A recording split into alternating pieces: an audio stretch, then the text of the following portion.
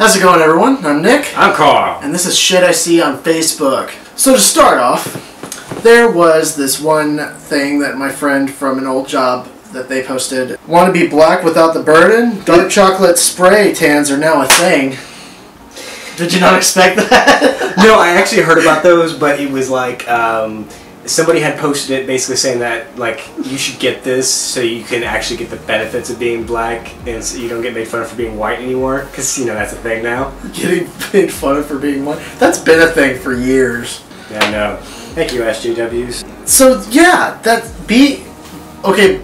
That means that blackface is somewhat becoming tolerable. What the fuck? Blackface? This is essentially blackface, although full body, but still blackface. It's blackface. It's blackface. Yeah, it's blackface. The only person that can get away with blackface is Robert Downey Jr. That's only because he's Robert Downey Jr. I'm the dude playing the dude disguised as another dude. I don't drop characters till DVD commentary. Yeah, see, that's how next level friendship we're at. This isn't scripted. That was perfect. What just took place. You ever been on Facebook and then just look to see those people that's like, oh my god, I can't sleep. Bitch, you're on Facebook. That's why you can't sleep. And then you post like 30 fucking memes everywhere. Everybody's just like up late saying like, I had like 4 or 5 people on my friends list last night that were like, I can't sleep, but they were posting a crap ton of memes, pictures of their kids. People, you don't have to upload every time you take a dump. Okay? Samuel L. Jackson so eloquently put it.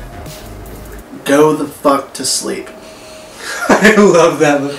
Jesus Christ, what the fuck? Go to sleep! I love that audio book. He chose the perfect person to read that audio. Nobody else could have read it. And speaking of, people where you're like, oh my god, I can't sleep, there's also those people that you're like, oh my god, I'm reading this and because of this, I cannot sleep. One of my friends, I was debating whether or not I wanted to put this on here, but you know what, fuck it, I'm going to. I had a conversation with one of my friends, very brief, but I saw her post a picture with a big bump, and I haven't talked to her in weeks, and I was like, what the fuck, dude? Are you pregnant? How long have you been pregnant? Who got you pregnant? And she she sends me a response that just has me reeling. I don't know when I got pregnant. First off, how do you not know when you got pregnant? Most women that I've known feel pregnancy in its really early stages. Yeah, especially if you're suddenly got like a bump and like, Jesus, bitch, what'd you eat? But most women I've known, they can feel it inside of them. They just have that motherly instinct that kicks in and they feel it. They know. That's the first... I don't know when I got pregnant.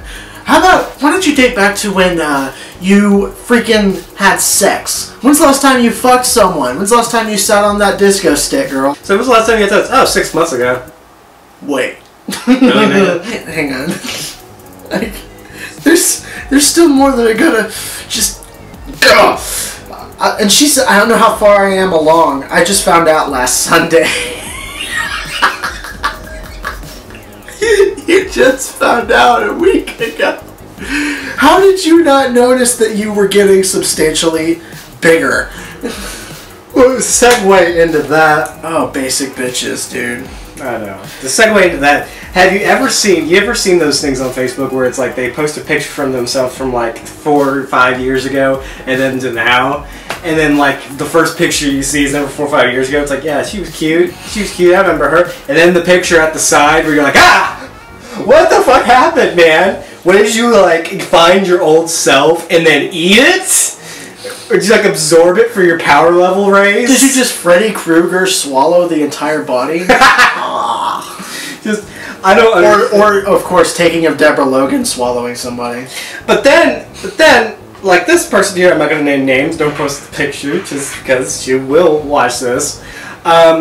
She posted that picture and then was like, I hate being fat. I just stopped exercising. I just don't want to do anything. I'm not depressed or anything. I'm just lazy. It's like, oh, simple bitch, you're seeking attention. I'm so fat. I'm like, yeah. So that means I want somebody to tell me that I'm really not fat. No, because somebody commented on the picture saying, you're beautiful. And everybody's like, you can lose weight. Are you serious?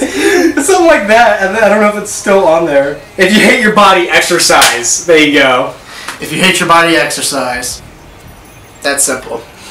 So, I just like, I've seen this so much lately, is like attention seeking, yada yada yada. The funny thing is, this girl actually used to be really hot. So, is that the girl that can't sing? No. Okay. She was always fat. Jesus Christ. There's also this picture that Sony posted, and you were gonna love this. I didn't show him this, but I was looking for the page meanwhile. But it's a picture of a fat Axl Rose, and he's like, "Take me down to the barbecue city where the ribs are greasy and the fries are crispy. I want you to please pass the rolls." I want you to please pass the rolls.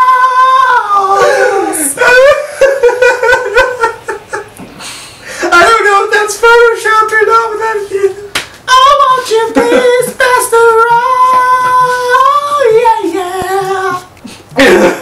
Did I really just see that? Hashtag heterosexual pride day. Woohoo! What? Causing debate during LGBT Pride Month. Well, hey, if you guys can have a gay pride day, we can have a straight pride day.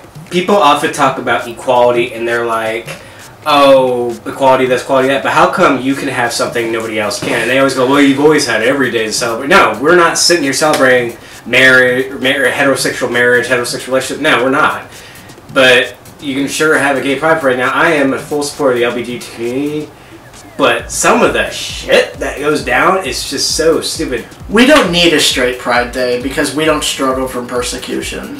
We don't need it. But if we wanted it, we could have it, and people shouldn't protest it because people shouldn't protest it because this is America, damn it. We get to do what we want here. For example, you wouldn't want them protesting you, would they? Hey, if you don't like it, why don't you go crawl back to your safe fucking place, huh? Yeah, safe space. You crooked glass tumbler, hair dye wearing bitch. That's enough for this episode of Shit I See on Facebook. Later. Later.